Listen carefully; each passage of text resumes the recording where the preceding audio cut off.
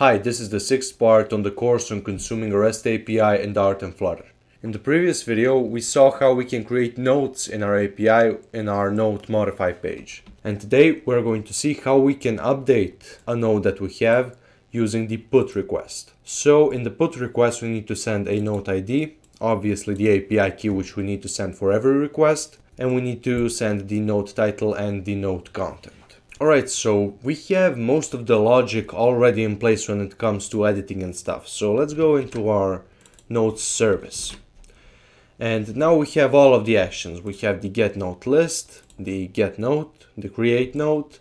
Now we should implement the update node. So again, I'm going to copy a lot of this code since pretty much a big part of it is going to be the same. So now we have this node insert model, and if you may notice over here, when we have our update logic and our update request and our create request, they have the exact same requirements for the body. So we can just use this node insert model, but I'm going to rename it to node manipulation. Alright. So now let me save that, and the name of the class is now a little more accurate. So now let's rename this method to update node, and we also need to change some stuff. So since I said over here that we need to send the node ID to the API, we have to add the node ID over here, and we will add it to the path that we're sending to the API. So add a slash and plus node ID, same as in our get node request.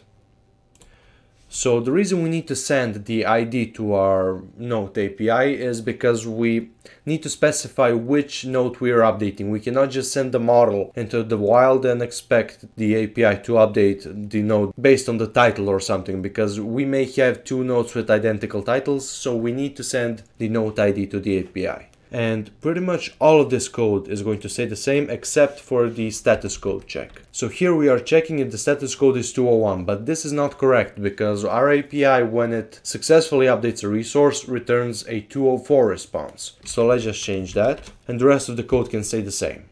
Now let me save this and go back to the node modify page. Now we can go to our submit button and implement the logic for updating a node. So now I'm going to copy all of this code that we have over here for creating a node, and again we're just going to modify it a little bit. So if is editing, set the state to loading, node manipulation stays the same, but now we're not creating the node, we are updating the node, and we are sending the node, but we are also sending the node ID. And do we have the node ID? I think we need to get it from the widget. Yeah, it's getting passed into the constructor over here.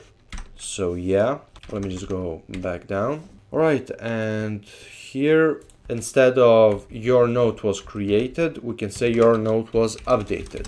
And the rest of the code can stay the same. Now here we have a lot of code repetition which we can kind of get rid of, but for now let's just save this and run the app so we can see if this works or not. Alright, so here we have our app up and running, but one thing I forgot to do is go to the node list widget. And here we are opening our node modify page when we are trying to update a node, but we are not refetching our nodes after the node is updated. So we need to do that real quick. So I'll just use the .then method on the future class, and now I can just say fetch nodes, and that should be good enough. So now let's go to our first node that says welcome, and let's change the title to welcome update and click submit. And here we have some kind of an error that occurred. So let's see. Let me go to node modify, update node, node ID node. Let me go to the service and see what we got as a response. We got 405. Oh, we messed up because we need to use the put method instead of the post method. I just forgot to change that. So yeah, let me save this. And I'm just going to restart the app just to make sure. Alright, now let's go to the welcome and let's say welcome update, click submit, and our node was updated. And as we can see, our node is getting updated successfully. Alright, so that's pretty much it. In the next part, we're going to see how we can delete nodes from our application.